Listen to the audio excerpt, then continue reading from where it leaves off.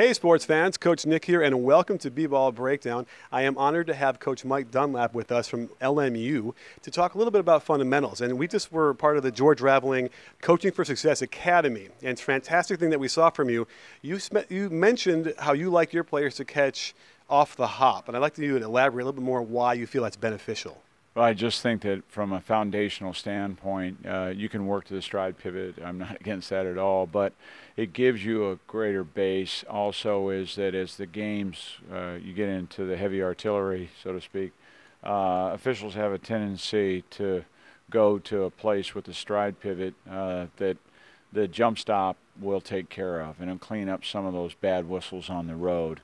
But again, I'm not opposed to the stride pivot, but I just think the first and foremost, the step hop is key, and also getting through a gap or a seam.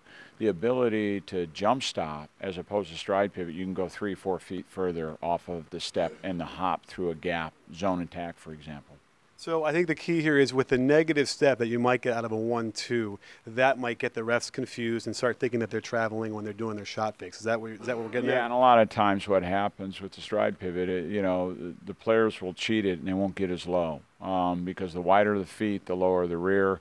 All of those things, center of gravity, it's a lot of technical things, but without getting too technical, is I think that the greatest reason for the step hop is to make sure when you go on the road you're not getting travels. Plus, I do also think that it allows you, when you hop, that you have both pivot feet at your disposal.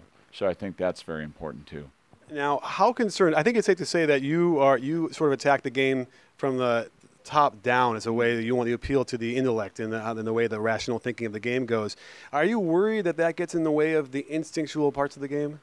No, because I think it's really hard for a player, like you're pointing out perhaps, in the first third of when they come into our program, say the season. But where it vectors is one good decision leads to 6 good decisions. And so whatever we're doing to capture the mind, the body shall follow kind of deal, is that you can be simplistic, overly so, and then the next thing you know, you're playing against the big boys, so to speak, and that simplicity will get in your way. Just because something's tough doesn't mean that we can't appeal to a person's intellect. Plus, I think a lot of times it should be 3-to-1 instead of 1-to-3, mental to physical versus physical to mental. And who would you say, where did you get that influence from? Who's that coach? The greatest influencer on me were coaches that don't have names, and it started when I was a kid. But Ed Gorgian was a special coach and had a special relationship with John Wooden. But the one who had the greatest influence, without question, is the Newell family. Pete Sr. and his whole family have been in my life and been very much have influenced me. Let's look forward to your season. Also but from a professional standpoint, I also have to mention that George Raveling. I've never had a guy who mentored me more about all those things that you just never get taught. He's a Renaissance man. Last couple of questions. You had a bit of a sabbatical in between coaching positions. How vital was that to your development as a coach? It was very beneficial. As soon as I was let go by Charlotte, I scheduled for 6 months to go on this grand tour and watch the greatest coaches in the United States go, and then I went over to Australia and did some work New Zealand as well. But I was on the move because I knew that I could use that to my benefit, and I was very lucky. Looking forward to LMU season, what should we expect? And if we're all watching your team, what would you want us to take away most of after that game's over? And we're going to say something about your team. One thing, that we pressure the rim when we play offensively, and that we pressure the ball when we play defensively, and that's just the way we're going to play. And at times we'll give up some easy baskets because of that.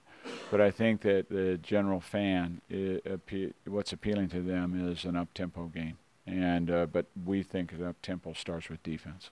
And any other predictions that you have for the success of your season? None whatsoever. I just want a better quality of practice, and I also want to get a couple upsets where people said, well, they're the underdogs. And I think eventually you have to get some of that done in order to turn your program around. Well, truly fantastic stuff. Thank you for taking the time with us. And don't forget, sports fans, at B-Ball Breakdown, we're not a channel, we're a conversation. You in?